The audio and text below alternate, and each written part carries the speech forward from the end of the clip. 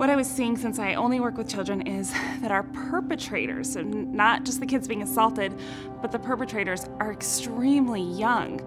And our biggest age range of perpetrators are 11 to 15-year-olds.